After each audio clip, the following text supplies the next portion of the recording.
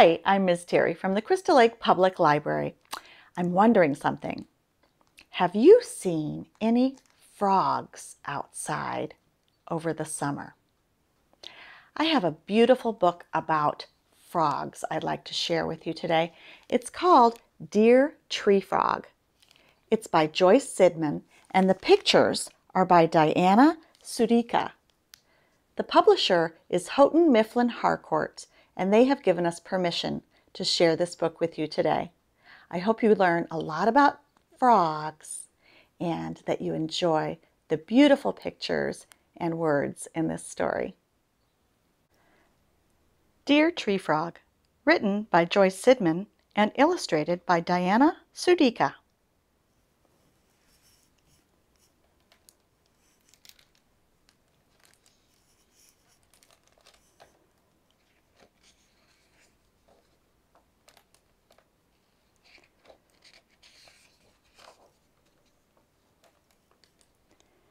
Here you can see it looks like she's moving into a new house. Do you see the frog?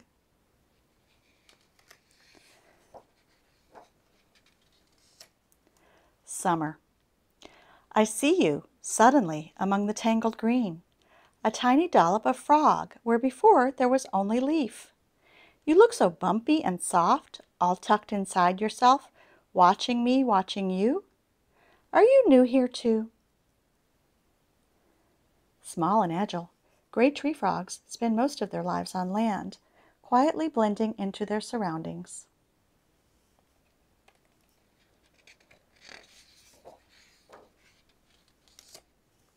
So still. You hold yourself. You don't hop or scurry away. So still, the busy, jumbled world slows down around you, and I slow down too. When startled, tree frogs freeze rather than leap away. They count on their own natural camouflage for protection.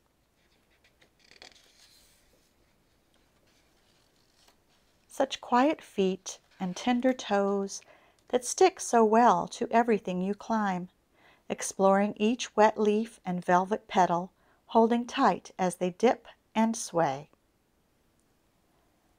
Tree frogs' long, delicate feet are extremely sensitive to movement and vibration, and their sticky toe pads allow them to climb bushes and trees.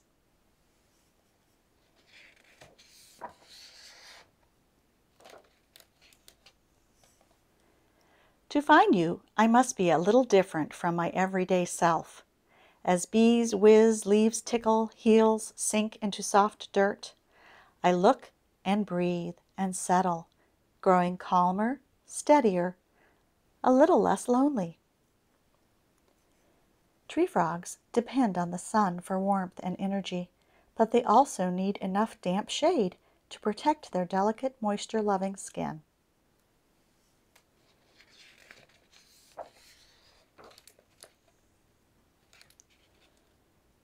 Here you are again, perched on a stem, like a sailor on the rigging, gold eyes sparkling with flecks of sun. I am missing a faraway friend today, Tree Frog, but you are the tiny master of this sea-green ship, and I will be your first mate. Tree Frog's large eyes, set on either side of their head, are always open and catch any movement around them. To clean and protect their eyes, they can blink a transparent third eyelid.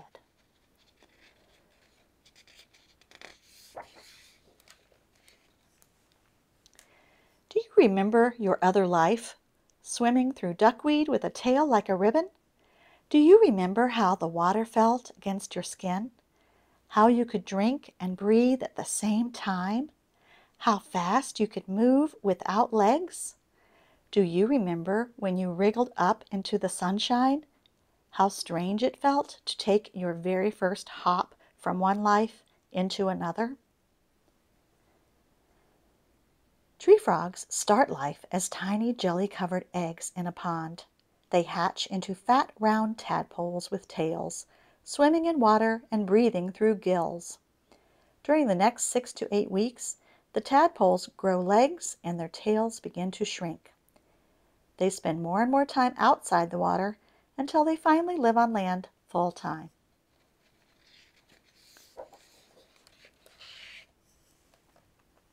Some kids came over today.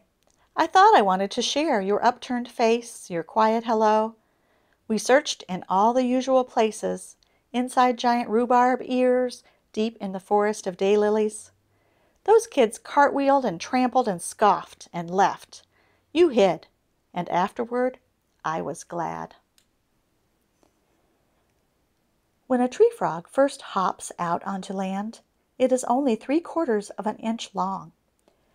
To reach its adult length of 2 inches, it must shed its outer skin many times and will often find a hidden place to do so.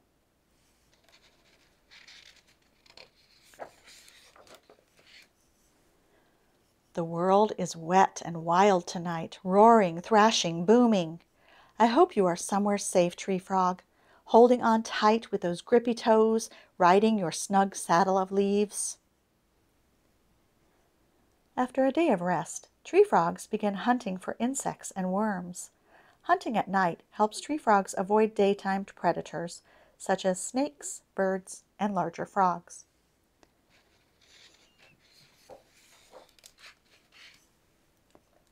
Next morning, the yard swims with wrecked leaves and tattered twigs. As the sun blinks open and the birds sing the world back together again, I love knowing my days might have frogs in them. Although they must shelter from strong winds, tree frogs welcome the rain, which cleans and refreshes their skin.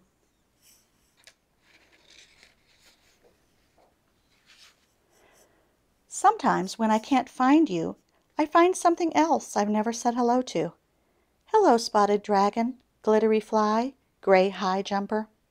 Hello, furry butterfly, shy beetle, pale plant hopper. I see you now. A network of creatures share the tree frog's habitat. Insects munch on flowering plants and also help adult butterflies pollinate those flowers. Dragonflies catch flies and mosquitoes, then are scooped up by birds and bats.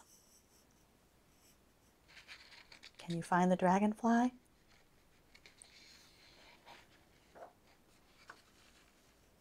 Fall. No frogs today in the yard, at the park, or by the pond. Good thing I took pictures of you with my eyes to keep inside me when I am trying to be brave. Gray tree frog's skin can change color from gray to green to brown, which helps them hide on tree bark, leaves, and stones. Looks like she's going to school. In gym today, during child's pose, I became a tree frog, curled around the still green center of my heart. Others found their centers too. So many tree frogs there on the gym floor.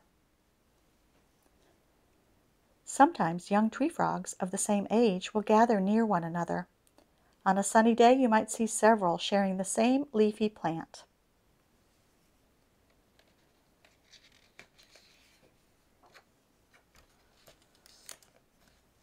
There's someone I want you to meet, tree frog. Someone who likes to look. Someone who doesn't mind waiting. Someone whose smile reminds me of yours. Can you please come out and say hello? Tree frogs seem as still as statues, but they actually hop, wiggle, and crawl up to 100 yards a day, looking for food and shelter.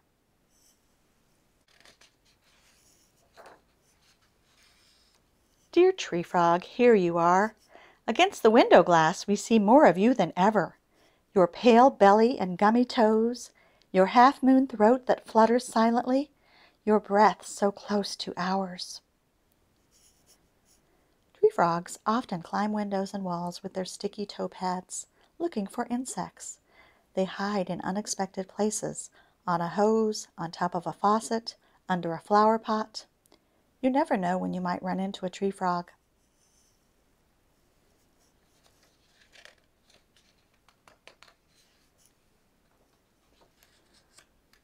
These golden leaves remind me of your eyes. This puddle ice reminds us of the deep down place you'll sleep this winter, tucked away, safe strong, patient.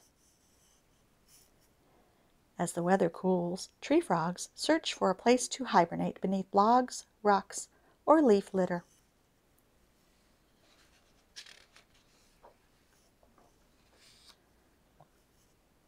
Winter. Like two hands holding each other through chilly winds, we will wait for you.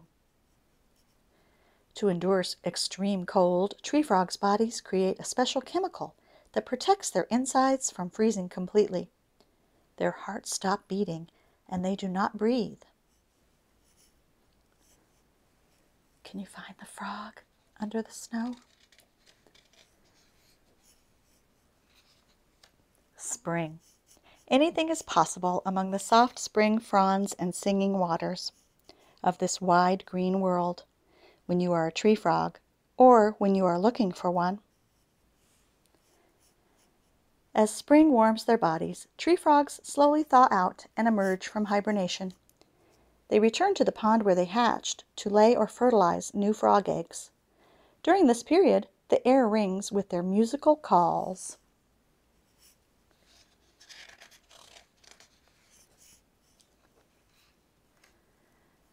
We see you suddenly, a tiny dollop of frog, where before there was only leaf.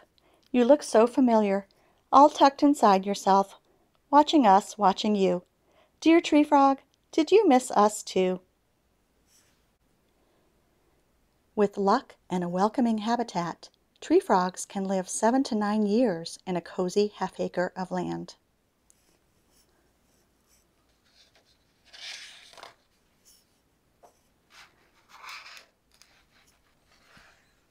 If you enjoyed this book, come to the library and get some books about tree frogs.